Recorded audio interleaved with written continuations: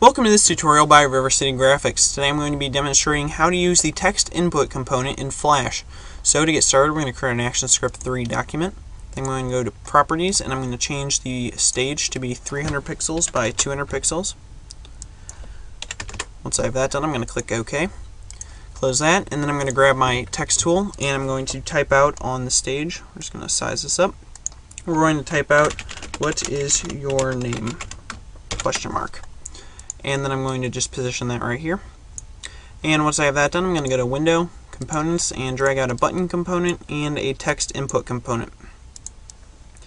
And for the text input component, I'm just going to grab the transform tool, size that up a little bit so we can fit more text in there, put that underneath the text that we've typed, and move the button underneath that. So once I've done that, I'm going to grab the text tool, and then I'm going to make a dynamic text box underneath so that we can render out some text within it. So now that I've done that, I'm just going to position all of this in the middle of the stage. Okay, so now I've done that, basically what's going to happen in today's tutorial is users going to be able to take and put their name in this box right here, this input, click the submit button, and then it's going to render out hello, whatever their name is, in this box right here. So it's kind of a simpler tutorial, but it definitely shows what the input can do. The other way you could add a text input would be to go to the text tool, go to properties, and then change the dynamic text to input text. But I like how the component, you just drag it out, is basically ready to go, and it even has like a little, I'll do control test maybe to show you. When you click on it, it has a little highlight around it. I kind of like that too. So it has some advantages over the other method. So basically what we need to do first is add some instance names to these objects. So I'm going to select this right here. Then I'm going to go to, we're going to call it my name for the input box. For this, we're going to call it submit. And for this, we're going to call it name text. Alright, now we need to add some actions, so I'm going to open up the actions panel.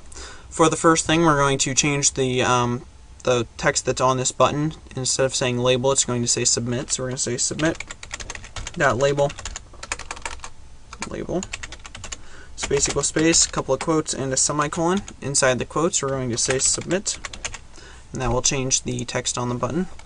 So the next thing we need to do is basically I'm going to set some default text within this box just as a second reminder besides this question right here to tell them that they need to be putting their name in there. So I'm going to say my name dot text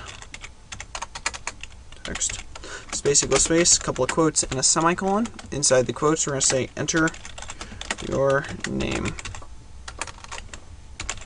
Alright, so the next thing we need to do is create an event listener so that when this button is clicked, it will gather that data right here, and then it will be able to render it out later.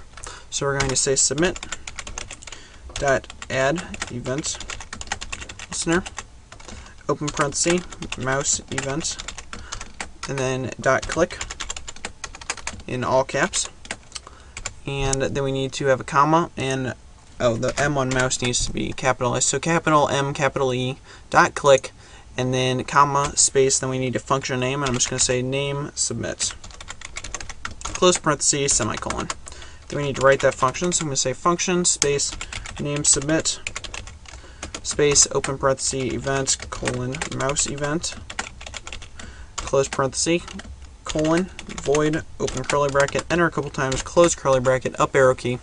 Then we basically need to set the name text right here to what this was plus the word hello. So the way we're going to do that is I'm going to go back to the actions. We're going to say name text, I think is how we spelled it, dot text or dot HTML text, but we're just going to be using dot text for this. Space equals space, and then we're going to be putting the word hello, so we need two quotes, and then inside that we're going to say hello, and then a space, so that there's a space in between the word hello and the name that was input. And then outside the quotes we need a space, plus space, and then we need that text from the input. So we're going to say my name dot text, semicolon. So now if we do control test movie, it should be working. So I'm just going to put in my name here, submit, and it'll say hello Kevin. You take and put in a different name, and it will update it because it'll run through the event listener again, and it'll say hello whatever the next name is. So this component's pretty helpful. I mainly see it used for forms online. Maybe instead of rendering out the name down here, you would be submitting it to a database or using it in an email for a contact form. But it's a pretty nice little component you can just drag out and use for inputting text.